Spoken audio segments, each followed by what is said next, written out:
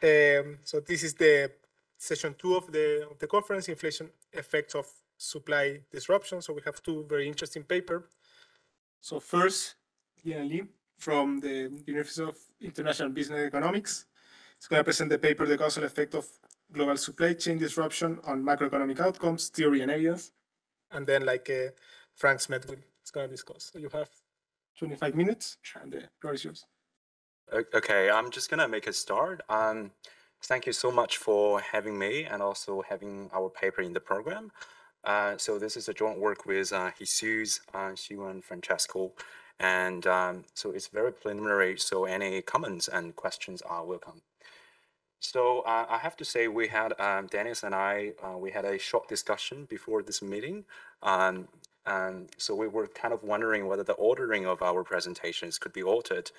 Because as you will see, Dennis's paper is more on the application of the GSCPI index, the Global Supply Chain Pressure Index, compiled by the New York's Fed, but our paper is more on hitting that very hard because we're trying to create a new index and show it is a better index. So feel free to leave your comments in the end. Without further ado, let me start the presentation. So we have a very big umbrella question in the front, which is what are the causal effects and policy implications of global supply chain disruptions on the US economy? So this is a very broad question. So we break that down into actually three parts. So the first thing is we wanted to know what are the shortcomings of those existing measures of global supply chain disruptions. And if you dive deep into the literature, in this line of literature, you will see that a majority of them centered on essentially two pillars. So the first pillar are the transportation costs. Here, I mean shipping prices, essentially shipping prices. And then the other one is the Purchasing Managers Index, which includes something like delivery times, backlogs. As I will argue later, so these two measures have their own shortcomings, in particular for transportation costs, because we know that it is a price measure. So inherently, it will internalize any changes in prices coming from the demand side. So it's not pure enough. On the other hand, in terms of the PMI index, because it is based on responses to survey questions from those purchasing managers, inevitably that will subject to very large measurement errors. Given these two indices, so there's a very famous one by the New York Fed's Global Supply Chain Pressure Index, which has been used not only in academic, but also in policies. It's also building on these two components, transportation costs and PMI. And I will show you later, comparing the results, our results with theirs, you will see very different readings of the causal effects of global supply chain disruptions, at least for the US economy. So this is the first question. And then moving on, we wanted to know how does this supply chain disruption shock differ from other shocks? Because this question directly speaks to this very vast literature on disentanglement of shocks during the pandemic period. As we know, a convolution of demand shocks, labor supply shocks, and supply chain disturbances hit the global economy very hardly. So I will define what do we mean by supply chain disruption later on, actually in the next slide, but this is the second question we wanted to answer. And then finally, we wanted to know what are the policy implications. So first of all, naturally, you will wonder, whether the policy institutions should opt for monetary tightening on a whole steady approach, in response to the heightened inflation, for example, in the United States. So I got this idea from the article by Philip Lane, but then we go a little bit further by asking, does this supply chain disruption alter the stabilization bias of monetary policy in controlling inflation and output? Because I think this is kind of related to these three presentations in the morning, because as long as we know that the stabilization stabilization trade-off has sort of changed, then maybe there's a possibility of a soft landing for the US economy, because monetary tightening could do more than what it was intended in the very beginning. But this is the last question we wanted to answer in this paper. So let me go through some of the things that we have done in this paper. So first of all, I wanted to tell you that we actually measure supply chain disruptions using this notion of port congestion. So as you may know that, these container ports, major container ports, they were actually responsible for more than 60% of the total value of seaborne trade worldwide. So they are very influential. But at the same time, I'm sure, all of you have read those, for example, newspapers from the Financial Times, also those reports from the IMF, even the White House on, the importance of studying port congestion in terms of global supply chain disruption. So that's why we take this very stance. But this is not an easy task because without the proper data and proper tool, you will not be able to quantify port congestion. So that's why we develop a new spatial clustering algorithm based on machine learning to essentially transform this very high frequency satellite data of container ships into a high frequency measure of port congestion actually applicable to major ports worldwide. So this is very influential, but we're just basically going to use this measure as a global supply chain disruption measure throughout the paper. So this is the first thing that we do in this paper. And then since eventually we wanted to use our measurement and our theory to recover the causal effects of global supply chain disruptions, and in the realm of structural wars, we need some identification restrictions. So that's why we opt for a novel analytical theory to study the role of spare capacity resulting from the mismatch between supply and demand. So the idea is very simple. So as you may know, this during the pandemic, global supply chain disruptions actually lead to very high level of transportation costs, in particular shipping price. The key mechanism in our model is that, okay, now the shipping price is at very high level. That leads to, reduce the probability of a profitable trade. So thinking of myself as an exporter in Shanghai and my co-author Francesco as an importer in Los Angeles. So if I'm going to pay a very high price to ship my good to Francesco in Los Angeles, and this price is so high that it's no longer profitable for me to make this trade, then trade will collapse, and then that will have macro consequences in terms of spare capacity and all the other stuff. So this is the key mechanism we have in the theory, but in the end, we managed to come up with some very unique identification restrictions for the demand shock, for the labor supply shock, and also supply chain disturbances, which we could use alongside our measurement into structural VRs for the causality assessment. And then, as I mentioned, the third thing would, of course, be the causality assessment to integrate both of them into the discussion.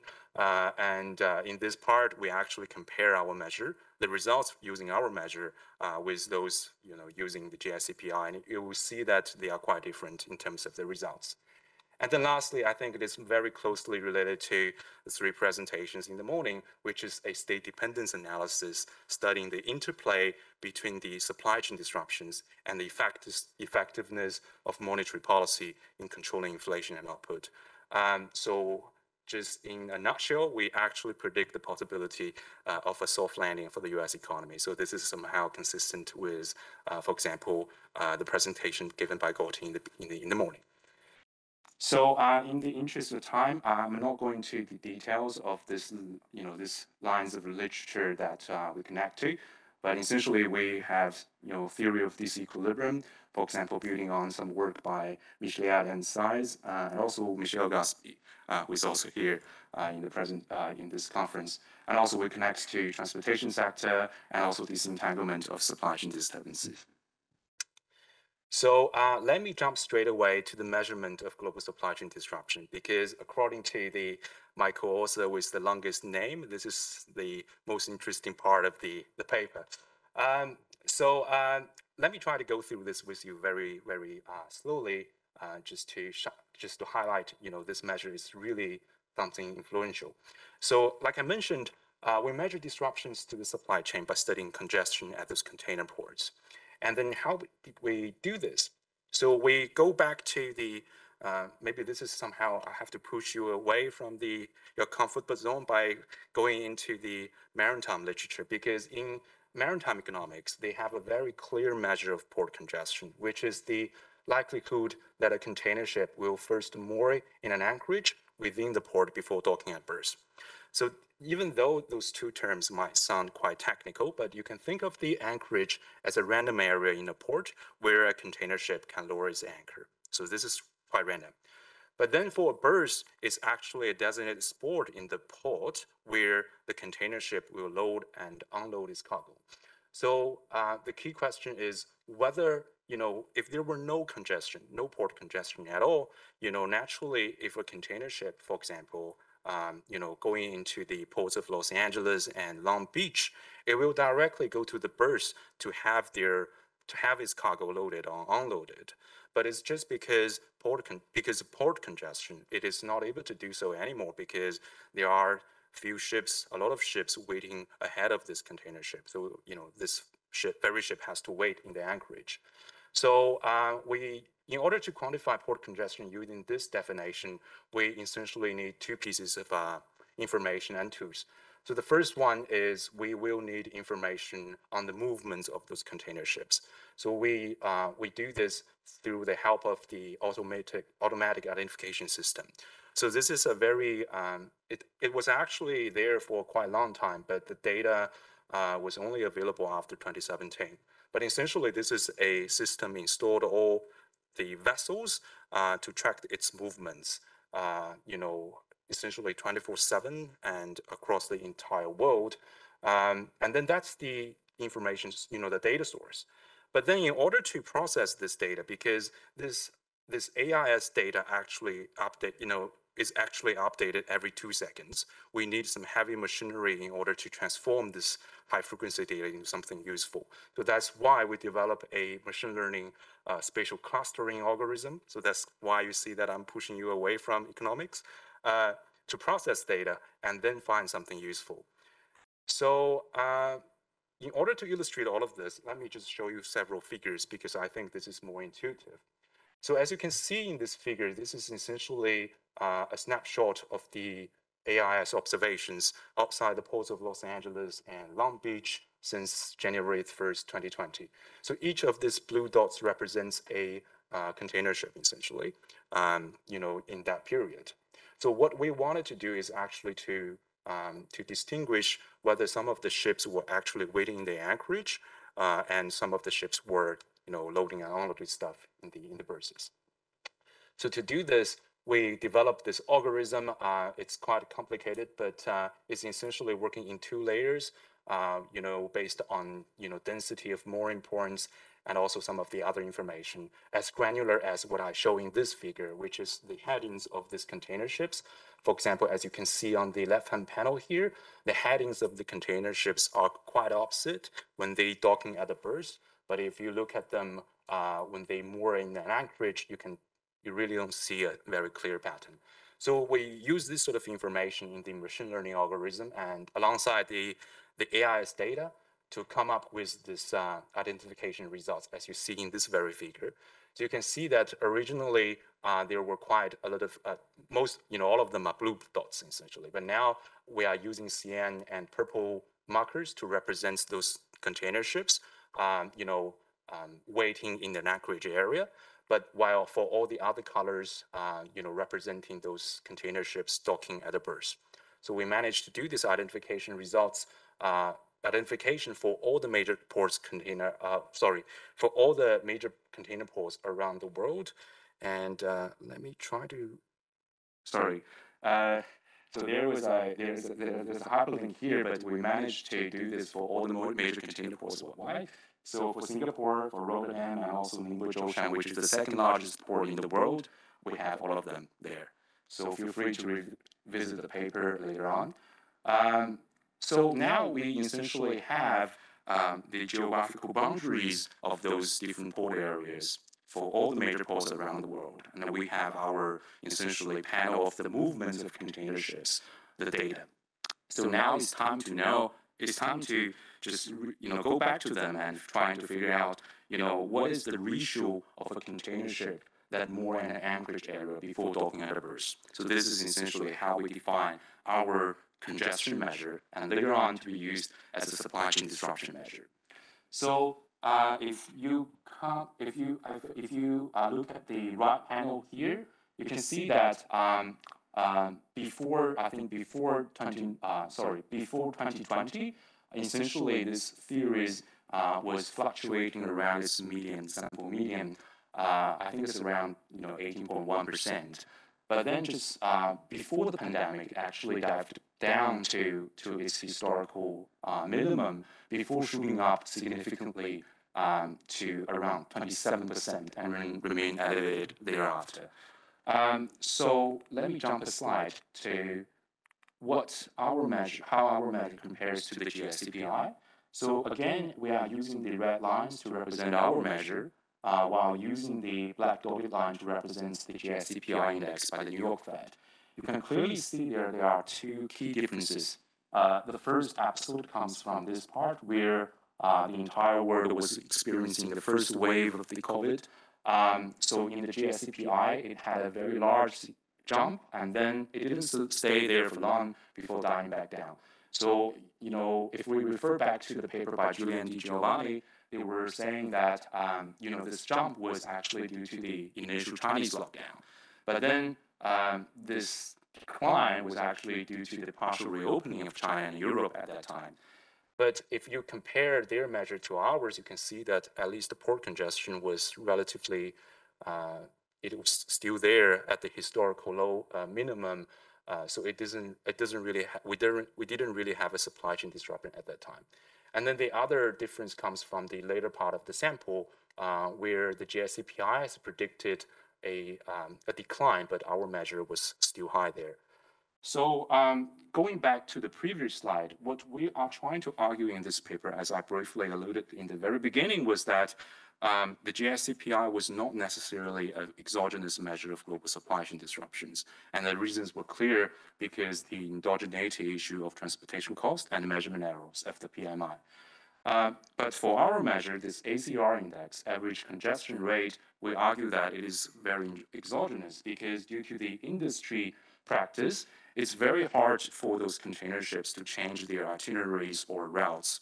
So that is to say, even you have demand changes around the world. For example, suddenly the States have very high demand for microconductors, or in China, there were suddenly very high demands for, I don't know, something else. This sort of changes in demand will not alter the trajectory of those container ships traveled around the world. So anything that you see from port congestion, the rises, the falls would come from supply side alone. And also, since our measure is a global measure, essentially, no matter there's a small change in the congestion rate for somewhere in the world, it will be averaged out once we calculate this ACR index. And lastly, we are arguing that since it is using satellite data, it is accurate. So moving on to the second part of the paper, which is using the theory to get a set of identification restrictions. Instead of going through the algebra and mathematics, I just wanted to highlight two key features in the model. Let's start from the second one, which is the endogenous separation of exporter-importer matches on transportation cost. So that is essentially the very example that I gave you a little bit earlier on my relationship with Francesco on exporting goods from Shanghai to Los Angeles. So that's the key. But in addition to that, we also have surge frictions on the international product market.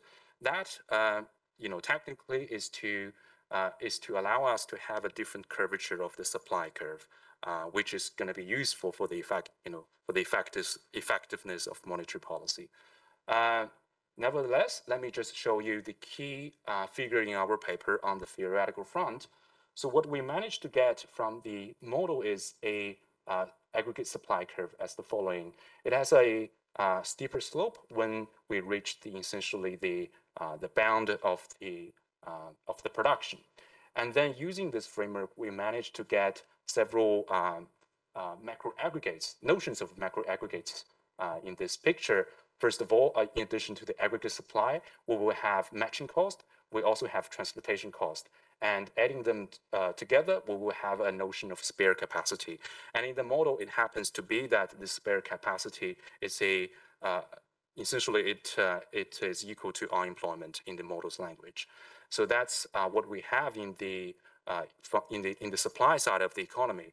And if we augment the supply side of the economy with a very simple demand curve, we will have very interesting equilibrium dynamics that we can analyze to get this identification restrictions. For example, this one that I show on the slide, which is the equilibrium dynamics following a demand shock. As you can see, the demand will move to the left, and you have corresponding changes in prices, output, and so on and so forth. But more importantly, I wanted to go straight to this table where we summarize all these sign restrictions, which we will impose on RAFs later on in the third part. So in particular, I wanted to highlight two parts. The first one is on price, the other one is on spare capacity. So start from the aggregate demand shock. I see. So you can see that when there is a negative demand shock, price will go down and unemployment will go up. So that's very intuitive. But then if you compare between these two supply shock, so I think for most of the literature that right now, online or whatever, they are looking at labor supply shock directly. And most importantly, they will predict that, there will be once there's a labor supply shock, there will be a decrease in output, but a increase in price. But in this paper, we actually say that it will have a declining effect on unemployment as well. So the intuition is that given, if there's a labor supply shock, essentially the size of the pie becomes smaller. And then if you have to allocate this pie to, let's say, a set of households, then you will need to, more, workers need to work a little bit more. So that's why unemployment will go down. But this is not going to be the case if we look at supply chain disruption shock. So in addition to, a reduction in output and an increase in price, we actually predict an increase in unemployment. So I think in most of the literature now, people don't really distinguish between these two supply shocks. And later on in the SVR, I will show you this is very important. So given the interest of time, I'm just going to go straight away to the comparison between our results and the result using GSCPI index, so which I believe it's more interesting. So on the left-hand panel here, you can see that this is the results using our ACR index and the identification restrictions that I just show you in the previous table. So clearly, I wanted to draw your attention to this panel here, which is essentially the impact on inflation following a supply chain disruption shock. So I think this is consistent with most of the literature right now on the causal effects of supply chain disruption, because it clearly shows that it is inflationary in this sense. And also you can see this as well for import price. But now if we just replace our index with the GSCPI from the New York Fed, you will not get this result. This is very clear from this second panel on the right-hand side of this very slide. Actually, it is predicting, the response of inflation was relatively muted in the very beginning, but then it dived back down below zero after certain periods. And then this will have implications on for monetary policy, because if we go to the historical decomposition of the United States, inflation in the United States, on the left-hand side panel here, you can clearly see that our result is predicting the fall inflation in the United States in 2020 was largely because of a reduction in demand, because that was the first wave of COVID swept across the United States. But then you will not see this if we use the GSCPI as an alternative. And also, more importantly, if we use the GSCPI, we were actually predicting supply chain disruptions contributing negatively to inflation in the United States. So this is clearly contradicting what we have in the theory part. And then for the remaining, I think I have 2 minutes. 2 minutes. Okay, I didn't even reach this far for all the previous presentations that I gave. So let me just go through this with you. So like I said in the very beginning, what we are interested in is whether the supply chain disruptions have altered this stabilization trade-off of monetary policy. So we do this into parallel ways. First of all, we use our model to grab some theoretical predictions. So in the model, we actually have this notion of contraction monetary policy shock through a reduction in money supply. And then we'll also have this notion of supply chain disruption, which is essentially the distribution of transportation costs shifting to the right.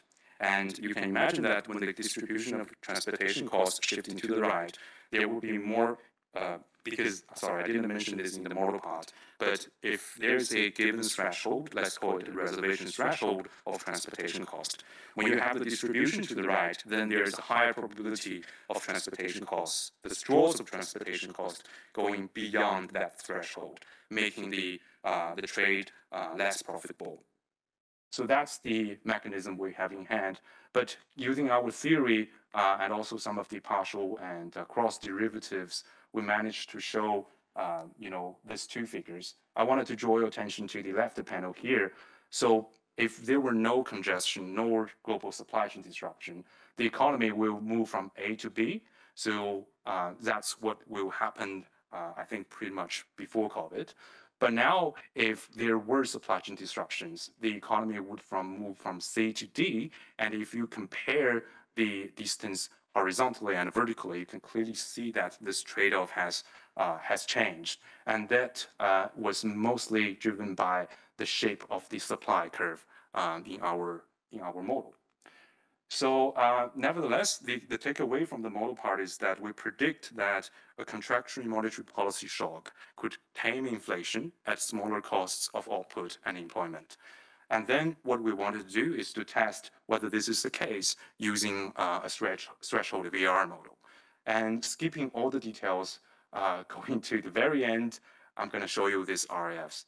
So you can clearly see that if we use black and black shaded areas to represent the impulse responses functions for the periods of supply chain disruption, while those of the red ones representing those without supply chain disruptions. For example, looking at real GDP, you can see that the reduction in real GDP on impact was way much smaller during supply chain disruptions. And more importantly, if we look at GDP deflator or import price, the responses of those price measures, they were greater in this supply chain disruption, in these times of supply chain disruptions. And then also you can see something that has been predicted for unemployment as well. So let me conclude. So what we wanted to answer in this very paper are the causal effects and policy implications of supply chain disruptions for the US economy. So this might be a little bit different from what Dennis will show you a little bit later on. So in order to do this, we develop a new index, we construct a new theory, and essentially we combine these two parts into the state-of-the-art of assessing causality in time series. So there are three main results. First of all, as you will know already, supply chain disruptions generate stagflation accompanied by an increase in spare capacity. And the other one is that we cannot really get these results using the famous measure GSCPI from the New York Fed. And then lastly is essentially the monetary tightening becomes very much more powerful than before. So that's it. Thank you so much. Thank you. So now, Frank, you have 10 minutes.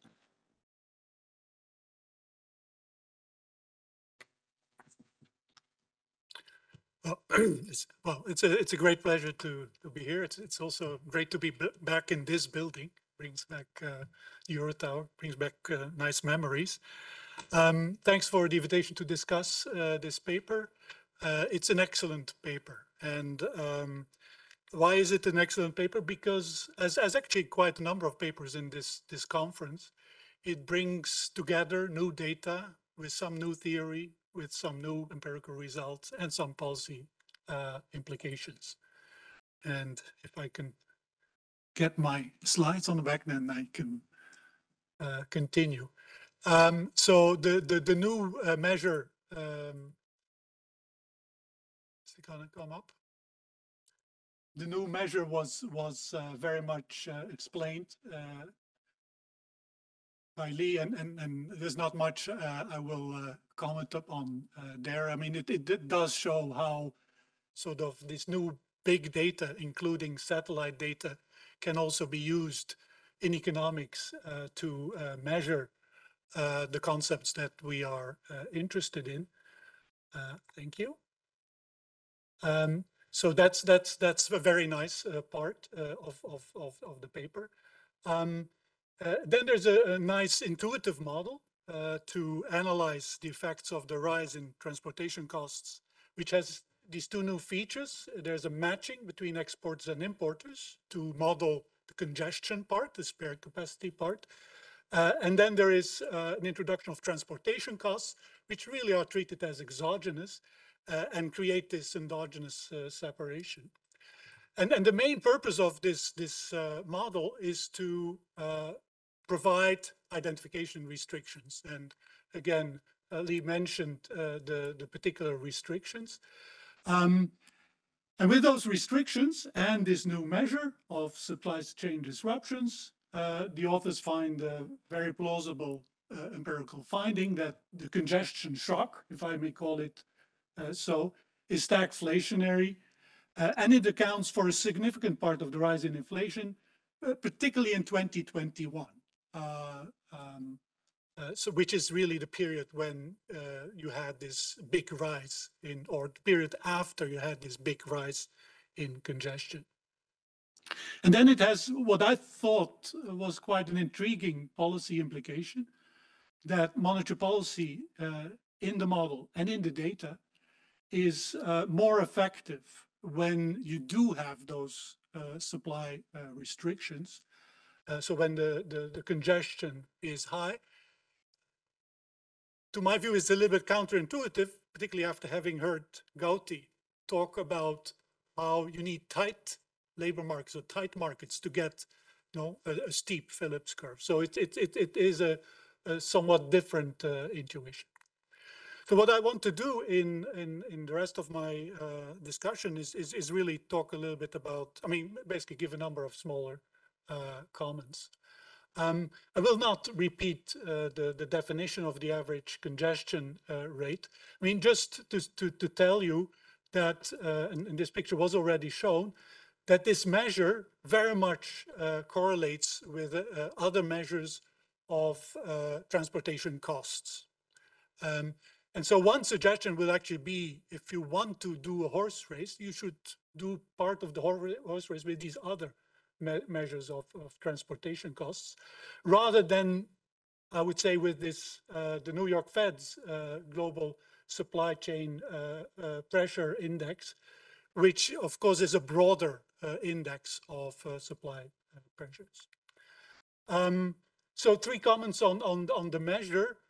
So it's actually a very specific example of global supply chain. It's really this congestion. So it correlates very high with transportation costs.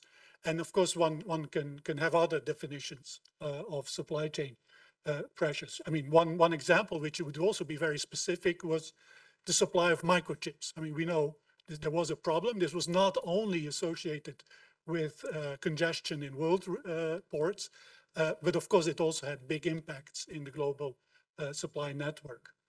I mean, the time series is quite short, and you start, I guess, you have to end the sample somewhere, with a sample which ends in July 22. This is when this congestion index is still very high. And so from the picture you see, you basically have almost a step function. It's low, and then it increases a lot and stays low. Now, since July 22, this has come back again. And so I think to robustify your results and probably also get more significant results, I would extend the sample and also use the information that comes from the big drop in congestion. In the paper, a big point is made about this measure being exogenous. And I mean, I take the point that it is sort of more exogenous than, say, a measure of transportation prices. But I think it would be good to also show some evidence that, for example, is this indicator also cyclical or not? I mean, some of the lockdown measures, do they correlate with this congestion in the ports? Because a lot of the congestion had also to do with labor supply in the ports.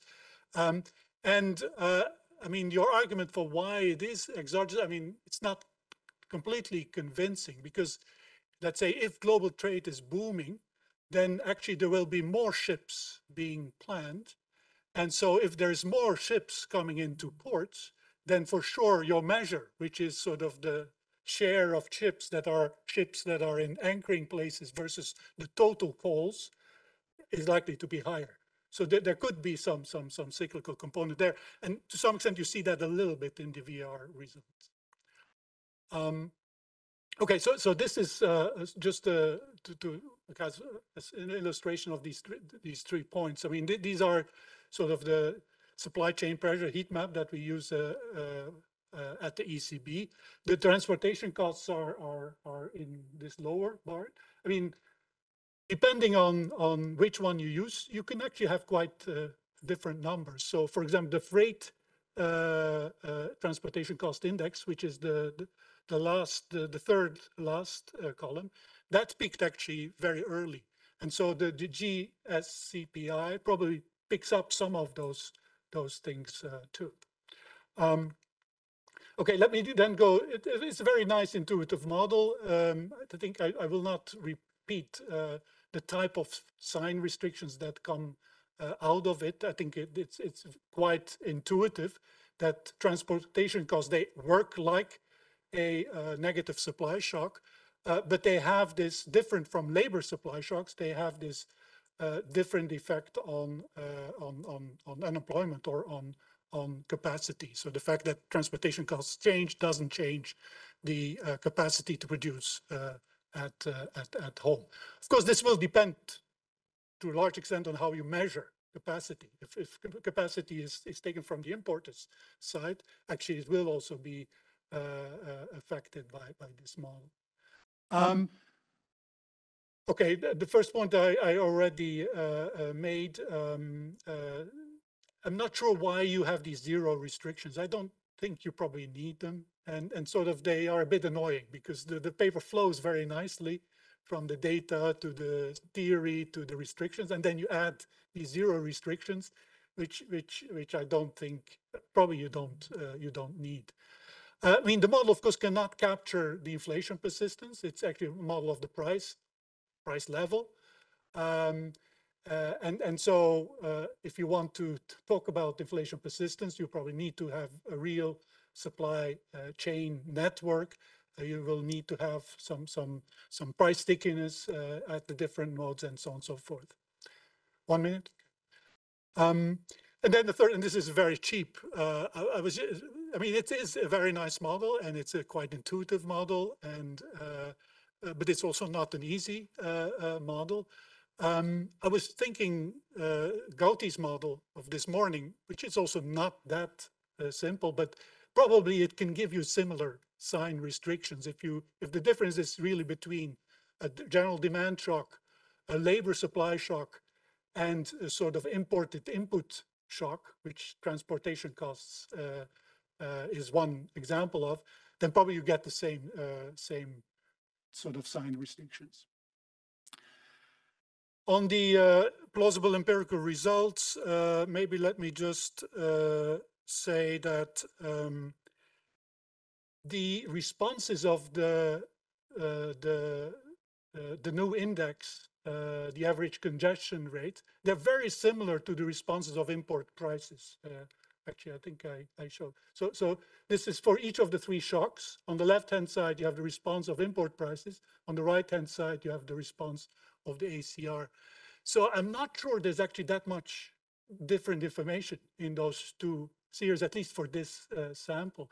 And I was wondering why, if ACR is quite exogenous, why can't you use it just as an instrument for the imported price shock? Because then generalizes the set of results that you can get. And let me then just end with the last slide, with the intriguing monetary policy finding. Again, I think it's intriguing because it's the opposite of what one would intuitively think, definitely having listened to Gauti this morning. Price effects are larger when the market is tight.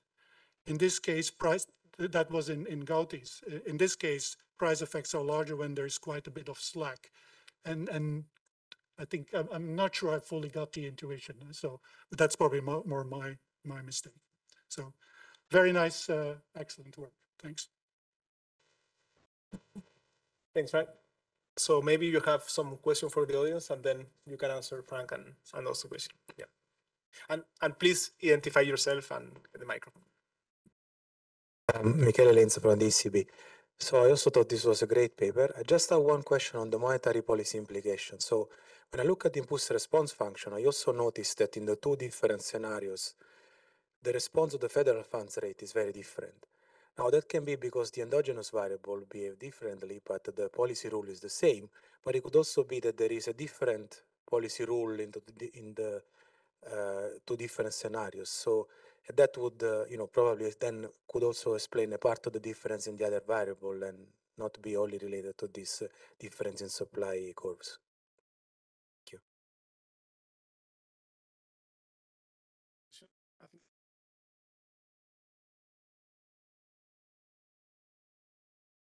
Thank you. Katia Penova from the Federal Reserve Board.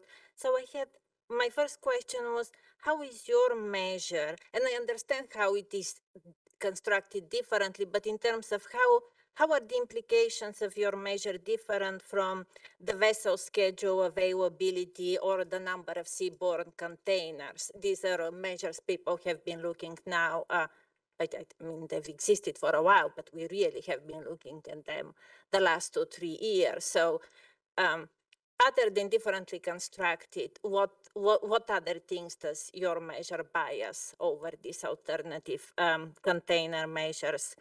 And in terms of studying the implications for inflation and monetary policy, I wonder if it might not be better to focus your measure more narrowly for goods prices, because if that's where you're hitting the really steep nonlinear part of the supply curve, that's when, even a little bit of a reduction in demand from monetary policy tightening can get you a big decline in inflation rather than just overall inflation or GDP, because these are containers, not used, I'm guessing, for oil, and unless you're including those, and they are not also used to transport services, right? So you can just focus it more narrowly. That's it.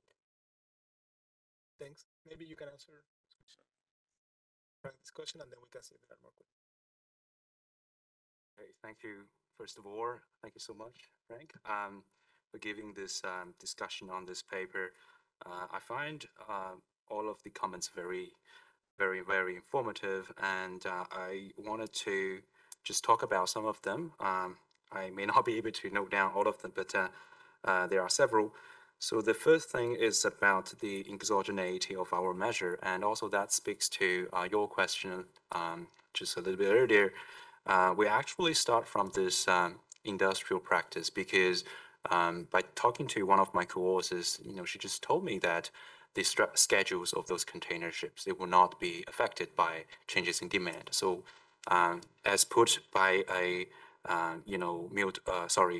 Giulia Brancasio from New York University in their very famous econometrica paper.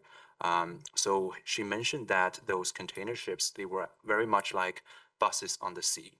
So they don't really change a lot in terms of their behaviors. So that's why by looking at their behaviors and also examining them, we actually have a supply measure instead of a convolution of supply and demand.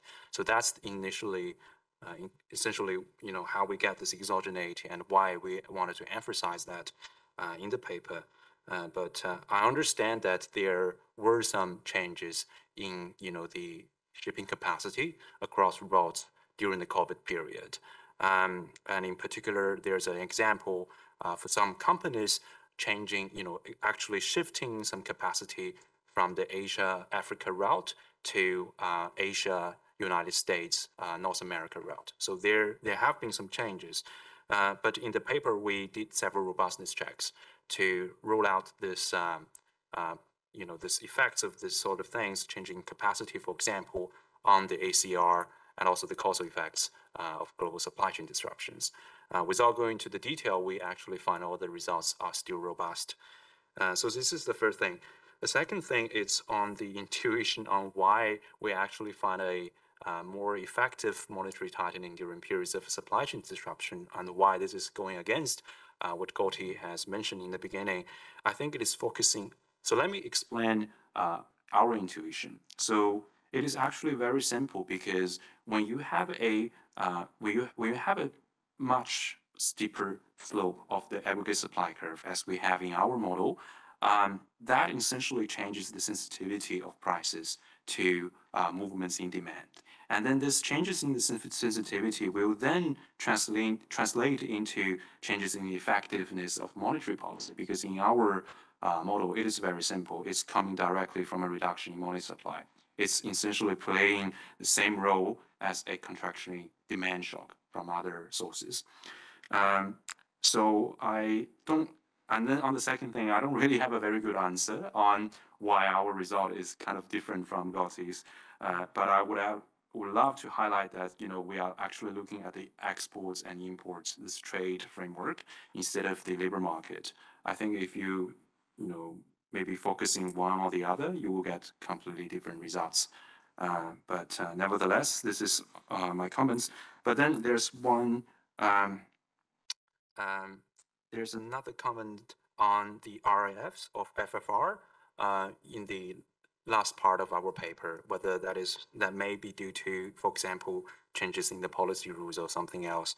That was a very good question. We actually, we were actually doing something as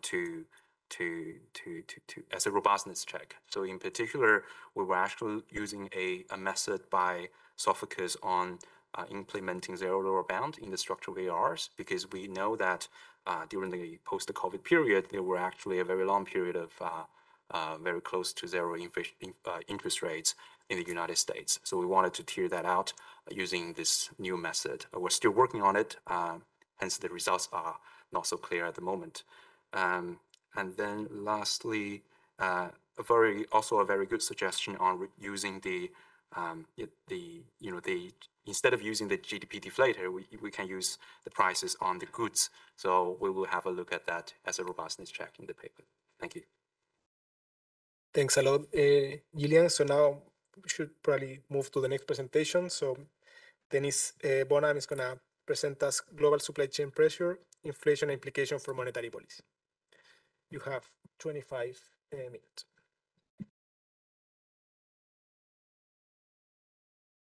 Right.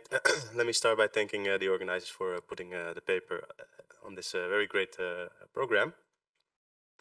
So this is joint work with Guido, Ascari, and Andra, Smadu, colleagues from the Dutch Central Bank. The usual disclaimer applies. I want to start with this figure, which shows the global supply chain pressure index from the New York Fed, which Lee has spent some time bashing and being very critical about. So just going to ask you to forget what he said for the next 20 minutes. And then in red, we have euro area core inflation. What you can see is that in the past 20 years or so, there have been these spikes in global supply chain pressures due to various reasons. We had the GFC, natural disasters in Japan, and of course the run-up during COVID in different waves. And then if you apply some eyeballing econometrics, you can also see that inflation and these global supply chain pressures seem to kind of co-move, albeit that inflation comes with a lag a bit. So we have these global supply chain shocks, these spikes. At the same time, global value chains are very relevant for a lot of advanced economies. So I show you here one of the many measures that you can think of global value chain participation in a bunch of advanced economies, and you see that they are quite large, quite substantial, have been trending upwards until the GFC, and then started to level off, but not really have been going down, right? So at least from this perspective, there's no risk of a deglobalization. In fact, in my own country, we still seem to rely more and more on global value chains.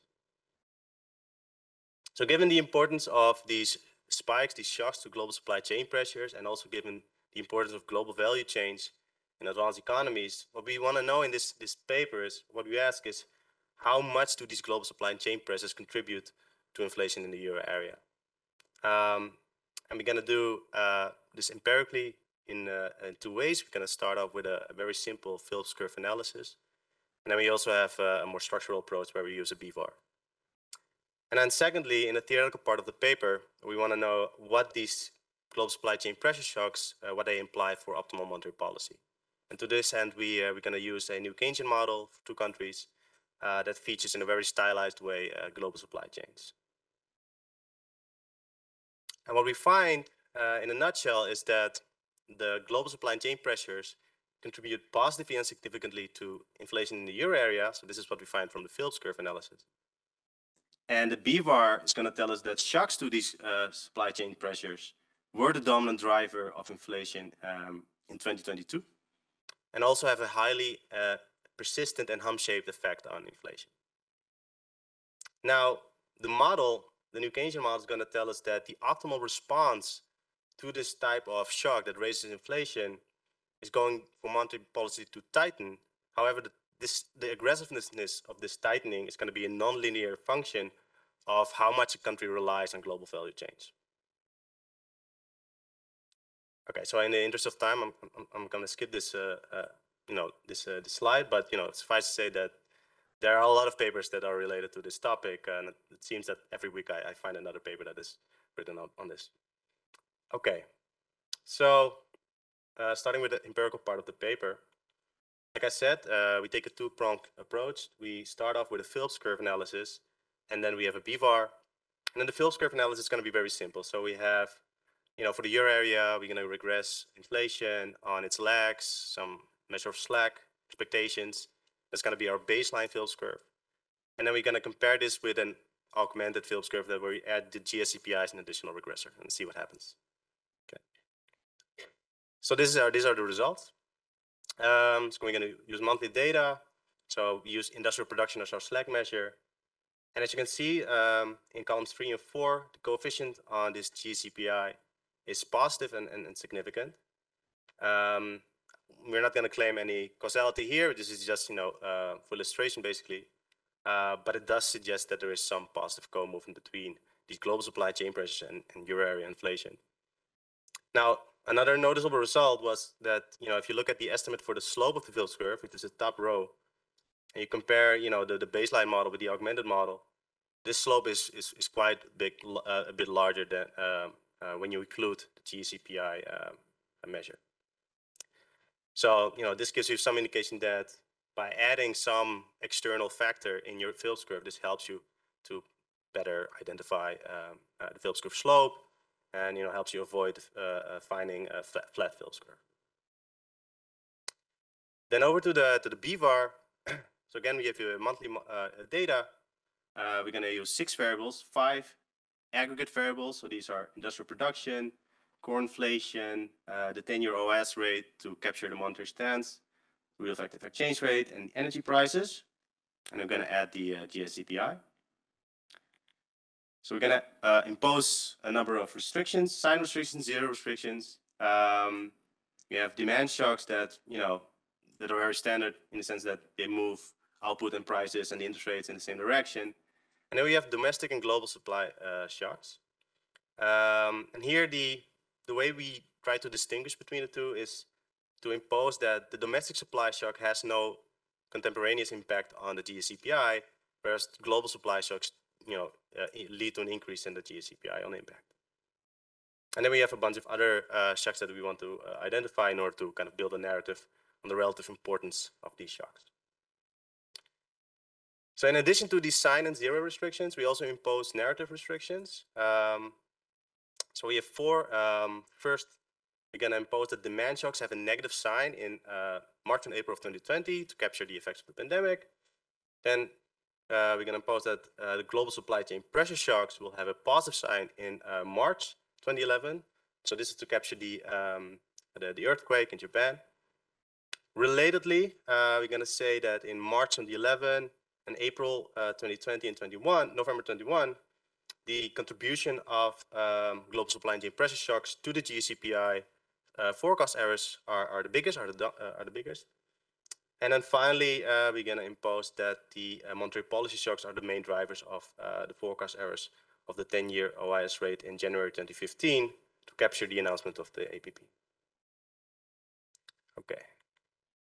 So this is what comes out of the BVAR, and yeah, you can immediately see that in green, this is our identified global supply chain pressure shock, is quite prominent, is a quite prominent driver of inflation dynamics. Before the crisis, that consistent with what we saw in the beginning of this increasing participation in global value chains, these favorable global supply shocks that were weighing on inflation. And then during the global financial crisis, there was this unwinding of global supply chains, and these shocks had a positive impact on inflation. And then if you move forward to the pandemic, you see that around 2021, 2022, these global supply chain pressure shocks were the dominant driver of euro area inflation. Also, of course, with some contribution from demand and from energy price shocks. But I remembered, if I remember correctly, the global supply chain pressure shocks can explain a roughly 40% in the end of 2022.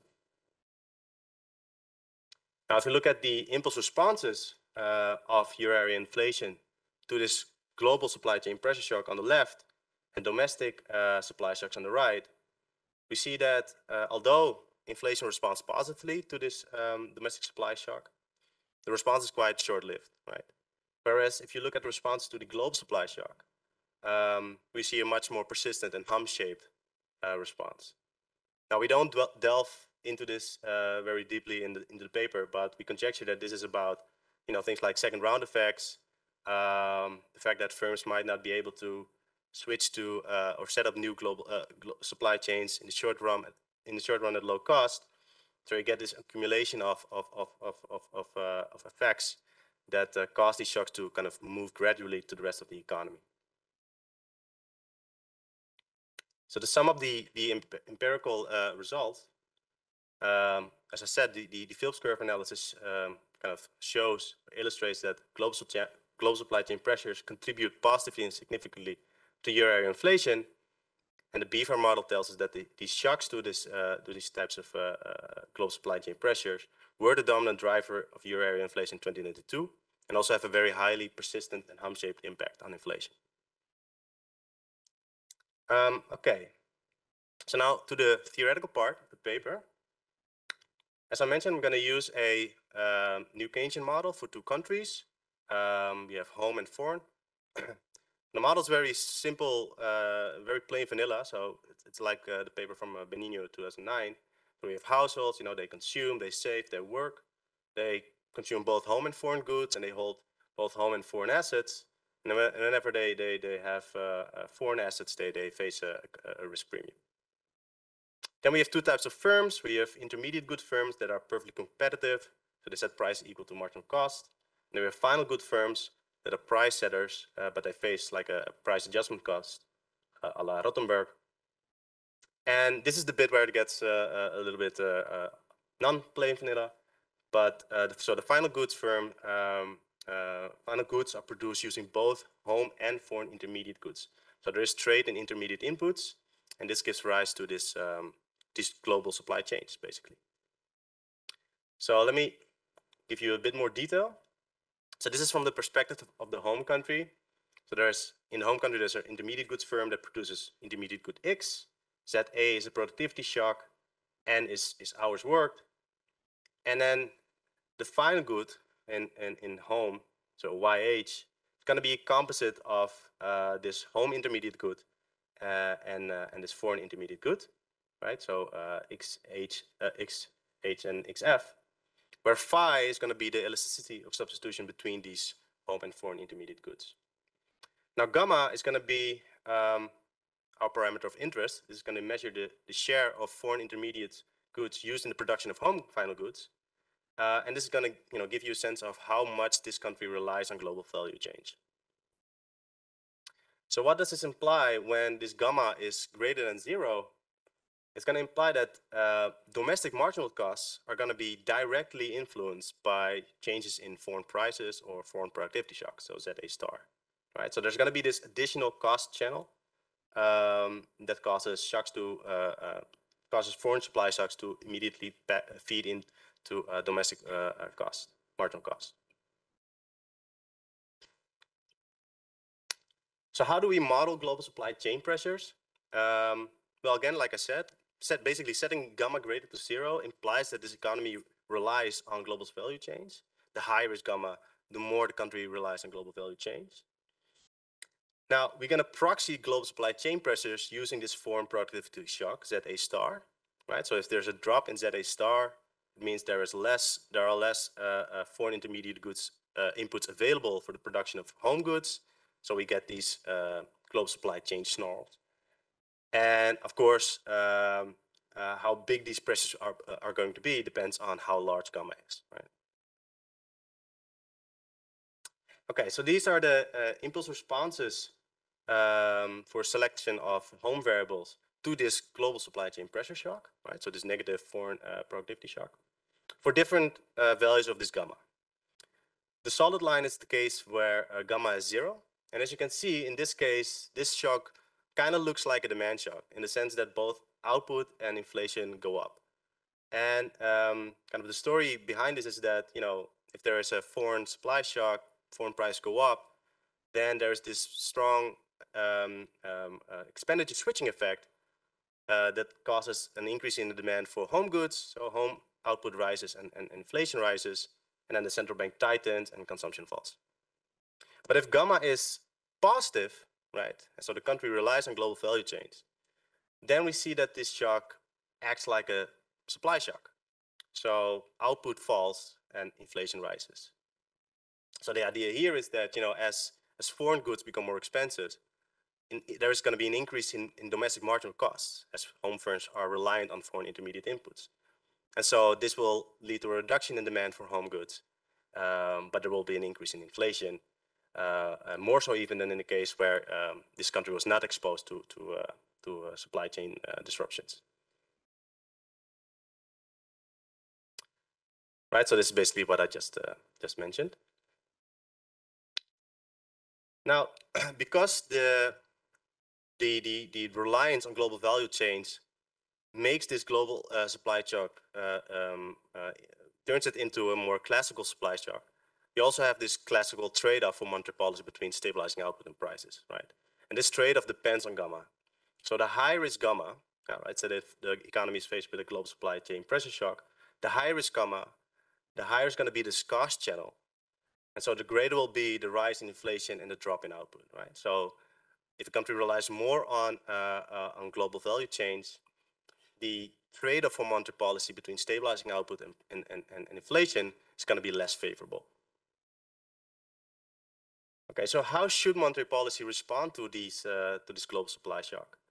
So here I plot again the impulse responses of selection of home variables. For the case where gamma is set to 0.3, which is kind of consistent with the second figure I showed in the beginning. The red dashed lines are the ones under a standard Taylor rule. So these are the ones that you already saw. And the blue lines are the ones under Ramsey optimal policy. And as you can see, optimal policy kind of implies that the central bank should favor stabilizing inflation over output. So output drops by more than under a standard Taylor rule, but inflation is roughly stabilized.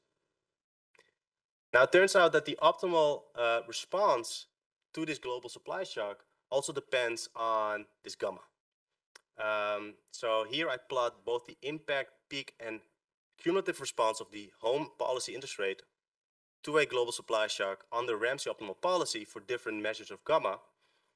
And as you can see, up until a certain threshold, if you increase gamma, this response should be more aggressive, right? So you should tighten more aggressively in response to this global supply shock.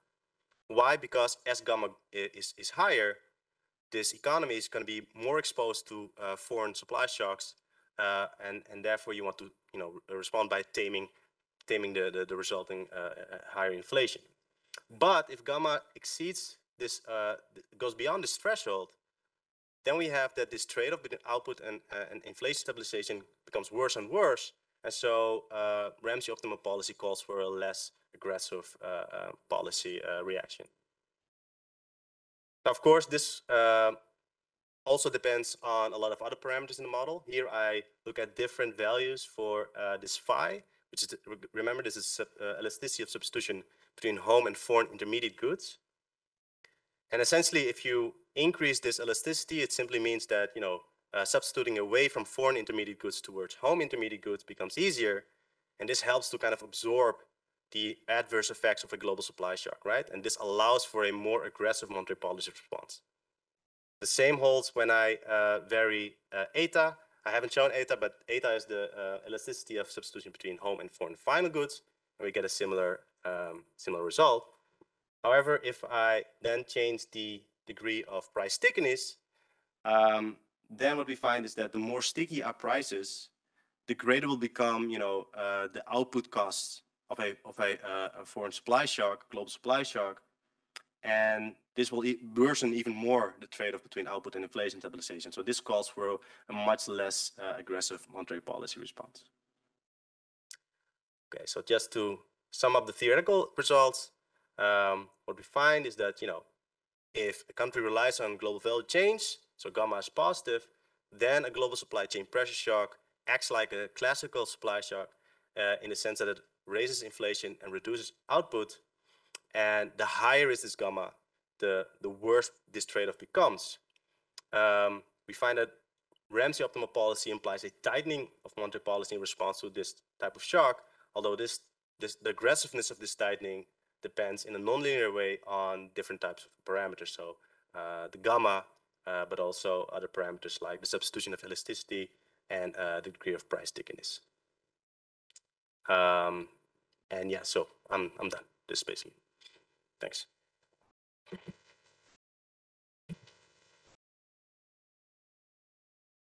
Thanks a lot. Now, Elena is gonna comment if I have 10 minutes.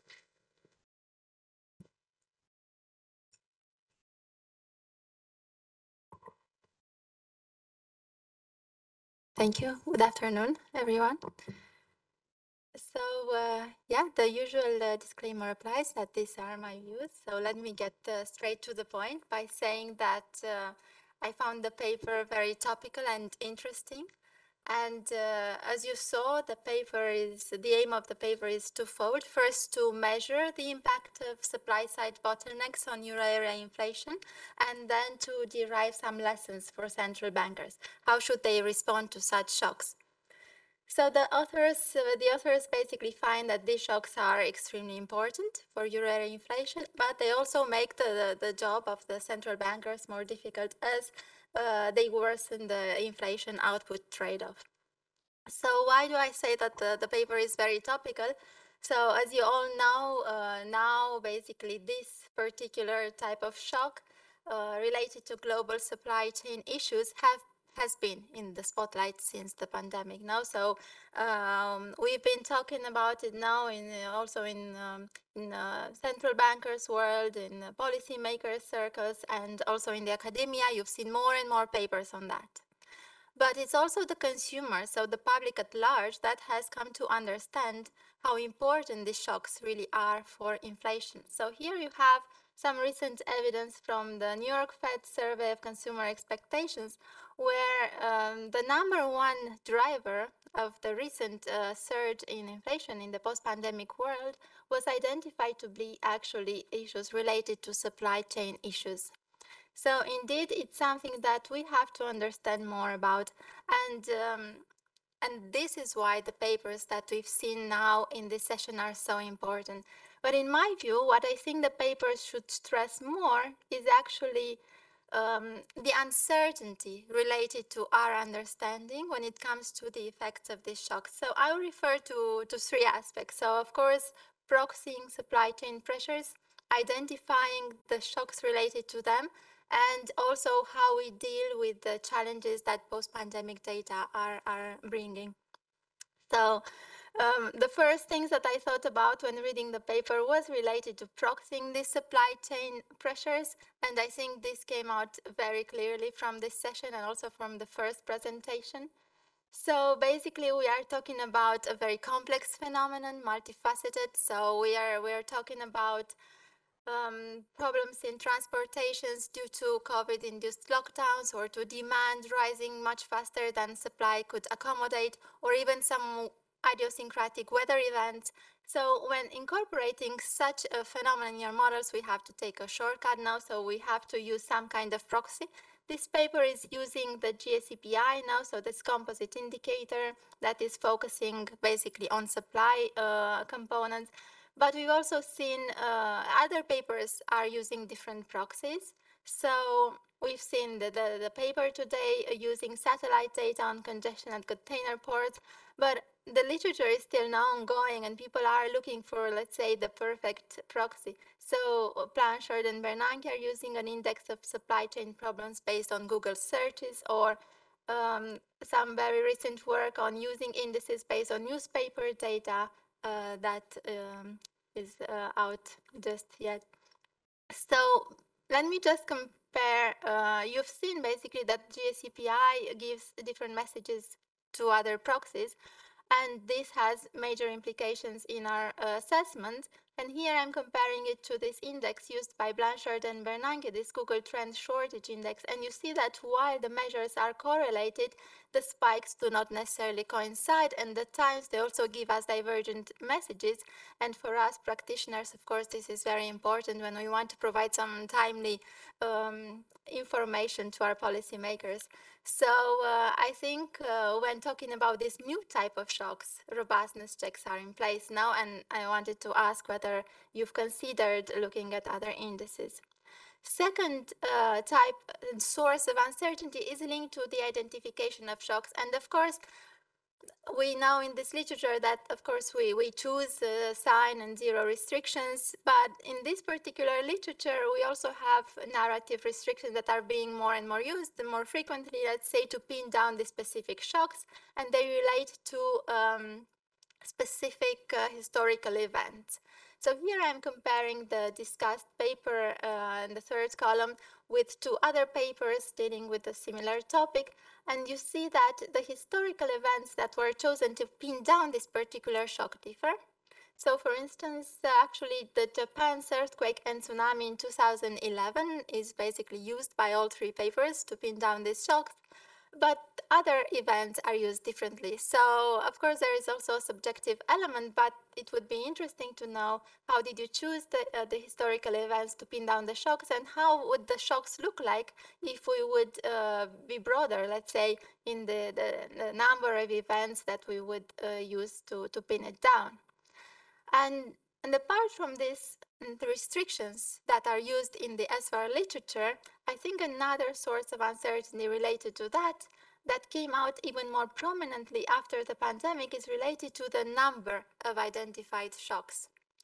Why do I say that, and why perhaps even more relevant after the pandemic? Because while we were trying to answer actually similar questions as Dennis and co-authors, we realized that when trying to explain this abnormal inflation surge, when many indicators had this prolonged spike, you would see some kind of spurious correlation that would give you, if you don't control for enough sources of shocks, of inflationary drivers, would give you a larger contribution from a specific shock than one should actually attribute.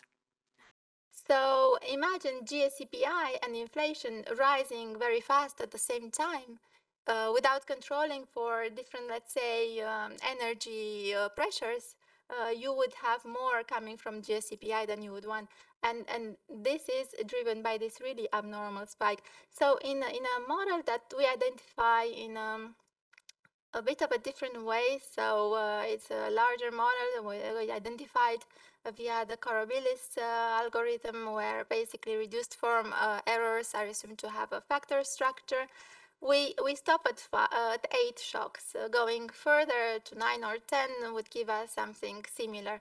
And we saw that the contribution of the GSCPI, or like supply chain pressures, the green part, so this green part is the same in the two papers, namely contributions from global supply chain pressures is smaller when you control for more shocks, or I don't know. So this was the question for the authors, if you thought about adding one more shock, or if you saw that this actually changes. I've seen a preliminary version of the paper without energy shocks, no, and I think there it was definitely different. And actually, no, this number of identified shocks is still something that is quite ad hoc in this literature, so it's a choice. And the third point that I wanted to make is related to the uncertainty linked to the abnormal post-pandemic data. And here I don't refer to these outliers, the strong outliers that were dealt with, let's say, by Lenza and Trimiceri or by Carriero et al. I'm talking about this prolonged spike in inflation, concomitant with the prolonged spike in other economic indicators that would give us a significant pass-through of shocks that we didn't manage to get before. So now we see that some shocks matter, and with pre-pandemic data, we couldn't find much significance. So the authors augment basically a Phillips curve with the GCPI indicator, and they find a significant and strong coefficient. So trying to replicate this basically in a similar kind of Phillips curve, I wanted to see how such a coefficient would evolve over time. And basically what I got was that for the entire euro area sample before the pandemic, the coefficient was very close to zero with little movement. It is only when adding these post-pandemic observations that you get some significant effect coming from that. And this is a smoothed estimate of a time-varying model. In a filtered one, you would see even clearer. But in a way, it is basically a judgment call. Now it's a stance to make which sample you want to use. And Blanchard and Bernanke very nicely put it, and they take a stance in the recent paper by saying, in order to include meaningful variation in the effects of sectoral shortages, we estimate the baseline price equation over the full sample. Why? Exactly to get this effect of the sectoral shortages in.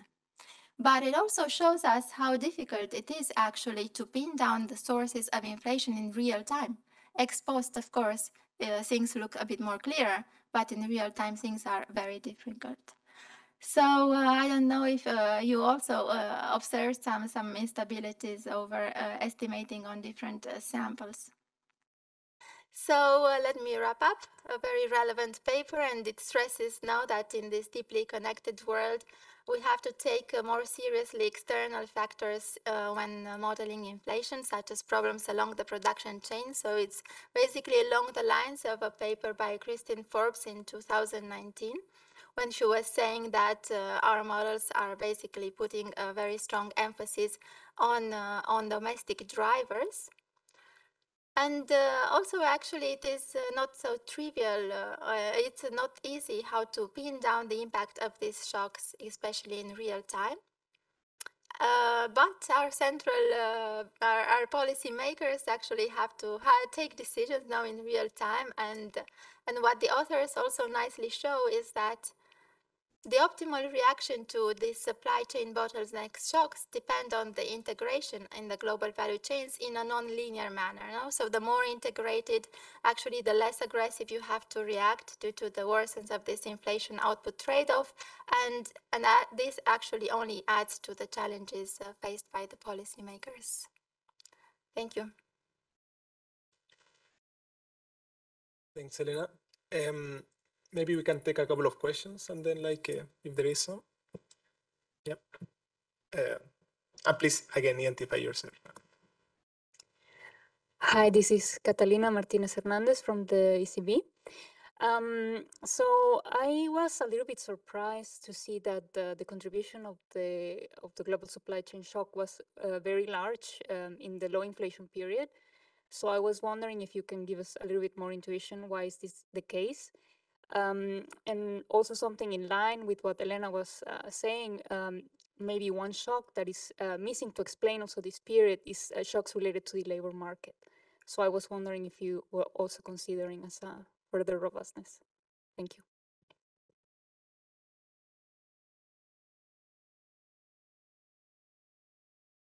Partly a question for you, but also it applies to the previous paper. I mean, when thinking about global value chains, I thought I would have heard the word exchange rate much more often. Meaning the exchange, especially since I think of us as a global shock. We also had an older literature on global value chains that with global slack and how world demand affects, in general, the slope of the Phillips curve, not just with the domestic output, but also the global one. But neither of you mentioned neither the exchange rate as part of the Ramsey policy nor the extent to which global slack. And going back also to the discussion on how the slope has changed, I mean, this was a global supply shock at the world level as opposed to an individual country. I would think that would matter somewhat. So if you could say something about the exchange rate and global stock, I think that would be helpful. Maybe you can answer the question. So first of all, thanks, Elena, for your very nice discussion. Yeah, so you had 3 points. First, on the uncertainty on the proxy for the supply chain pressures. I think Lee's presentation was all about this, and the point is well taken.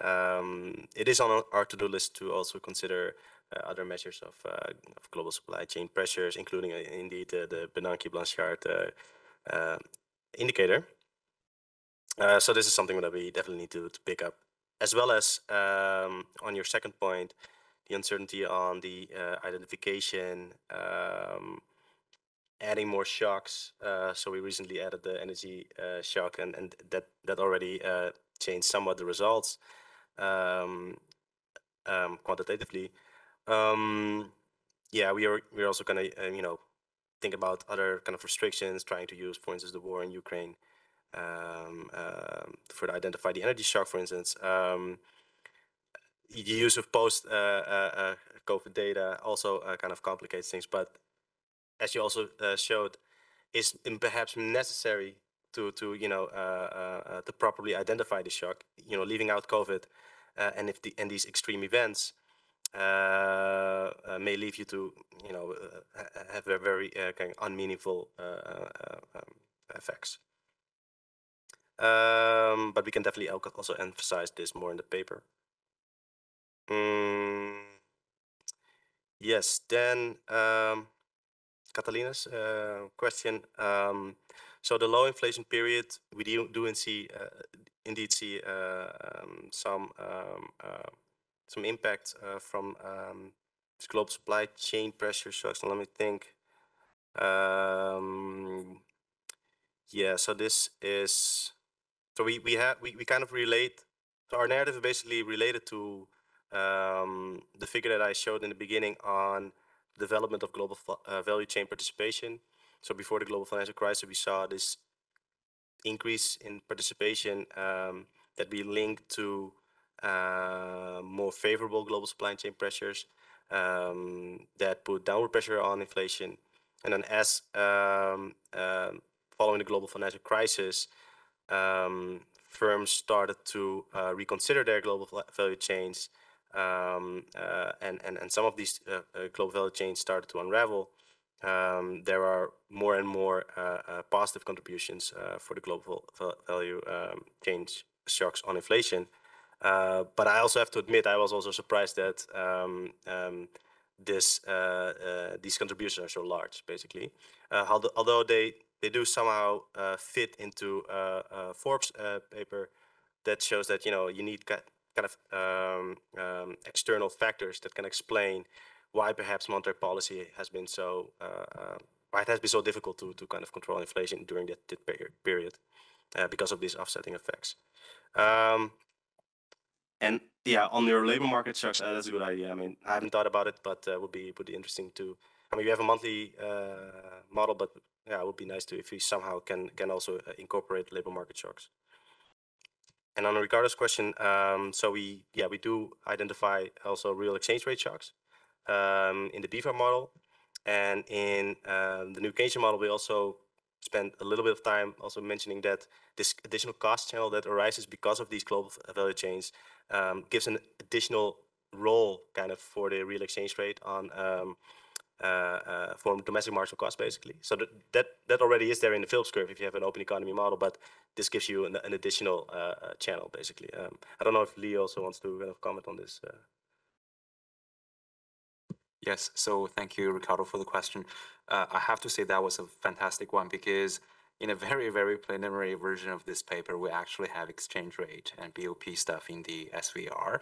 But it's just because for the simple model that we built to get those identification restrictions, we really don't have a part on exchange rate. So essentially, we have to let the exchange rate unrestricted in the SVR estimation. And as you can imagine, in terms of the SVRs, the impulse responses functions, we don't really get a very meaningful results, especially now, at that time we were using the the Bayesian method by Jonas Arias.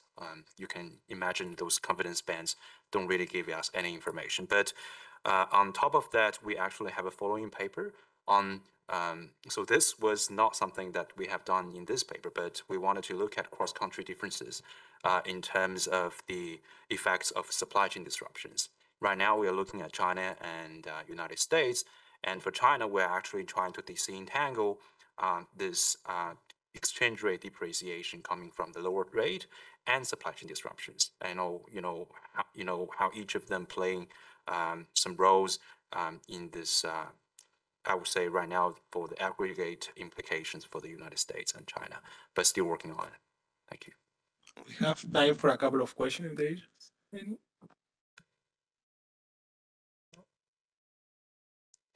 Well, if not, we can have a longer break, but thanks a lot, all of you, for your presentations, and I think we are back at 4:15. Thanks.